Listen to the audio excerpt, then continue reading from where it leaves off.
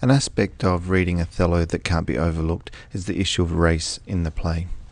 Now, what I would like to do is give you a bit of an overview of that and the various implications for reading the play.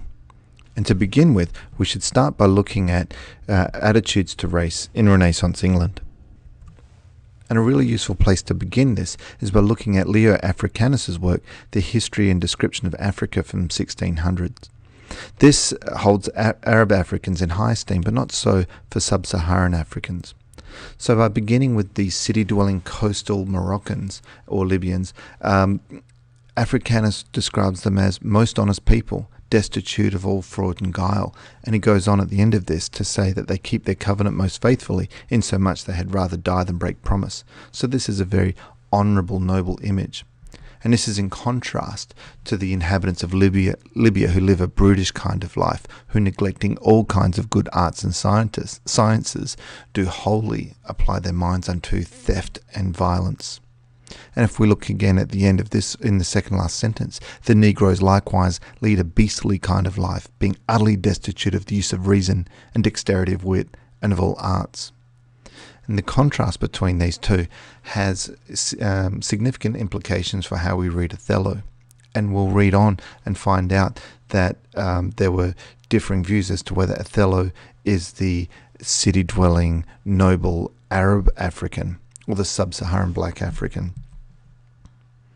And if we look at representations of the other and different races in the theatre in the period, we find that there is many negative connotations through the language that arise. And here we have the Prince of Morocco from The Merchant of Venice saying, "Mislike me not for my complexion." This kind of foreshadows some of the language of Othello. But this is quite soft language when we consider how Jacobean and Elizabethan theatre represented other races as being violent and bloodthirsty and lecherous. In this we have, "In the night time secretly would I steal to travellers' chambers and there cut their throats." Ithamore is a Turkish character in Marlowe's The Jew of Malta. And here in George Peele's The Battle of Alcazar, we have that scorns the power and force of Portugal. Damned let him be, damned and condemned to bear all torments, tortures, plagues and pains of hell. And furthermore, in Thomas Decker's Lust's Dominion, reading towards the end here, we have that I might pile up Charon's boats so full until it topple o'er, and 'twould be sport to see them sprawl through the black slimy lake. So we have throughout Jacobean Elizabethan theatre this villainous image of black men and blackness in general. And yet in this period, the racial other was not necessarily commonplace, but there were definitely Africans living in London. And they appear in England in the late 16th century. And it was not entirely uncommon for people of wealth to have black musicians, footmen or servants. Even Queen Elizabeth had black musicians in her service. But in 1596 she tried to have them all expelled. And here is an extract from the letter she wrote to have that done. And she begins it with, "Her Majesty understandeth that there are of late diverse blackmoors brought into this realm, of which kind of people there are already here too many, considering how God hath blessed this land with great increase of people of our own nation, as any country of the world, whereof many of want of service and means to set them on work fall to idleness and great extremity." And so she's commanded that 10 of them be transported out of the realm, and we see that at the end. It's interesting that the number is as low as 10, which suggests at this point there aren't that many in England. But what historians have found is that hardly any were actually expelled, because the people who had black servants in their households refused to give them up because there was no compensation on offer. And so Imtiaz Habib, a historian and scholar, believes that Shakespeare would definitely have encountered black people in his neighbourhood. And he suggests that he may have even had a sexual relationship with a black woman. Regardless, this period, it marks the beginning of the discourse of the colonised and the coloniser, providing fruitful material for post-colonial critics.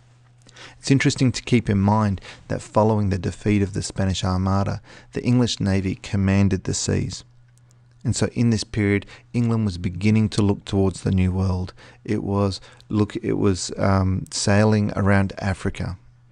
And so England began to dominate, and this is the beginning of the colonial period in its genesis. And at this time we have some engagement with the Moors. But the English distinguished between the tawny Moors of the Mediterranean coast and the southern black Moors, and we saw that with Leo Africanus. And in 1600, 16 members of the embassy from Barbary scandalised London by their dress and customs. And this leads us to this question, was Othello black? The text of the play isn't clear. The language makes it difficult to tell if Shakespeare intended the character to be a tawny Moor or a black Moor. But it leads us to the question, does it matter? And so some of the evidence to suggest that Shakespeare intended Othello to be black is through some of the language where we have Brabantio finding it incredible that Desdemona would cleave to a sooty bosom, and how Othello laments that happily for I am black. Emilia sees Othello as a blacker devil. Rodrigo refers to him as thick lips, and to Iago he's an old black ram. But some critics argue, however, that these instances might be hyperbole for a man who was only slightly darker than the Venetians. They would argue that Othello is more likely to be Arab in appearance. And we have the Duke assuring Brabantio that his son-in-law is far more fair than black, although this could be read figuratively, and all the instances of black could simply mean darker complexioned. And the presence of the Barbary contingent in London in 1600 might suggest that they're Shakespeare's models. But this view might shift the focus of the reading away from race. It could be argued that, on the other hand, that asserting Othello is a so-called tawny Moor reinforces the racist attitude towards darker Africans. The idea here is that, is it more permissible for Desdemona to fall in love with a so-called tawny Moor than a black African? And that just reinforces this racist ideology that permeates the society at the time. Now, throughout the play, there is a significant amount of language that points to blackness. Now, Western discourse is often characterized by its insistence on reducing the world into binaries, man, woman, black, white, good, evil. The troubling aspect of this is that black, white, good, evil binaries have been subsumed into racial discourse. And by equating black with evil, sin and savagery, the Western imagination becomes trapped in a racist discourse. And that's been fueled by the colonial experience with Africa. So if we look in Act 1, we can see Iago using this reference to that your daughter is covered with a Barbary horse. You'll have nephews neigh to you, and you'll have coursers for cousins and genets for Germans. I am one, sir, that comes to tell you that your daughter and the Moor are now making the beast with two backs. So already we have in this equation of blackness with bestiality, and that comes up quite a bit in the play. And then we have in scene 3, Brabantio saying that she, in spite of nature, of years, of country, credit everything, to fall in love with what she feared to look on. It is a judgment maimed and most imperfect that will confess perfection could so err against all rules of nature. And we have him here again talking about how the love between Desdemona seems to defy nature, and that witchcraft must be responsible. And in Act 2 we have Rodrigo joking here about making fun of Othello behind his back. Her eye must be fed, and what delight shall she have to look on the devil? Loveliness and favour, manners and beauties, all which Moor is defective in. So we see Rodrigo employing this discourse that sees the black man as being inferior, devilish even. And this idea of devilishness is reinforced in Act 2, Scene 3 by Iago. When devils will their blackest sins put on, they do suggest at first with heavenly shows. And then in Act 3, in Scene 3, we see, I guess, the climax of this racial discourse. And this passage here is quite significant because we have Iago in this scene here, in this passage here, saying to Othello that sooner or later Desdemona is going to look upon him and realize she's done the wrong thing. And then she will recoil to her better judgment and then look upon her own country forms and happily repent and look back to her own kind, as it were. And now we have Othello questioning her fidelity. My name that was as fresh as Diane's visage is now begrimed and black as my own face. So here we have Othello succumbing to this racist discourse. He is using this racist discourse. He's not railing against it. And we see him starting to question himself. And then in Act 5, we have this racial discourse again through symbolisms of white. So nor scar that whiter skin of hers than snow, and smooth as monumental alabaster.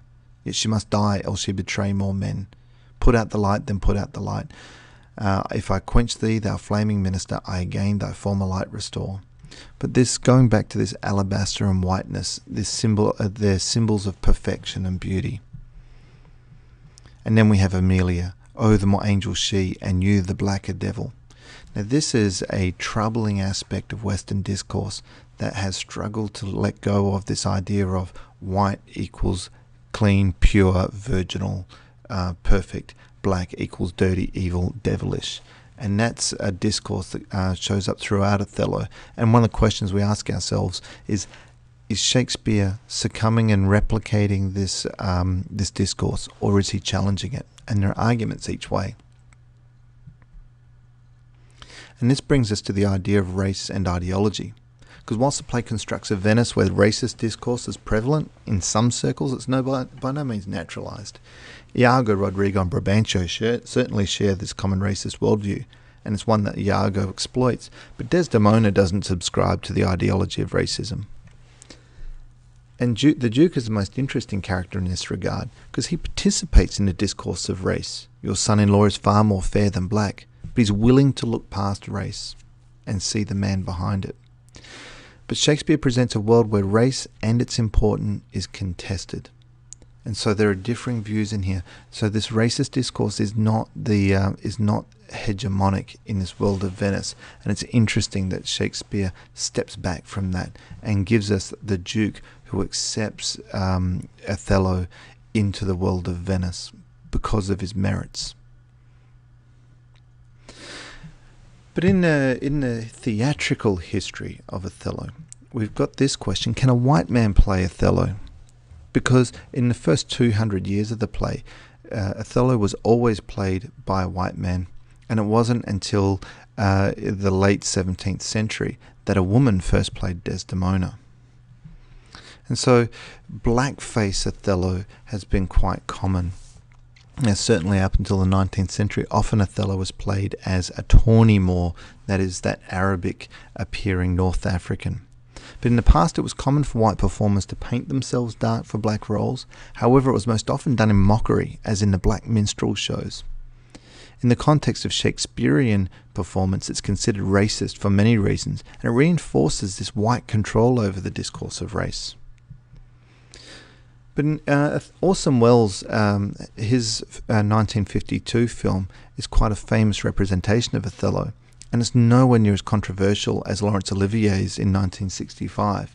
It's been argued that his performance was more convincing and less like a minstrel show, so Orson Welles seems to have got away with it. But Laurence Olivier, who's considered the definitive Shakespearean actor, who has played both Othello and Iago, did in 1965 a film version that raised some challenging questions about white actors playing Othello.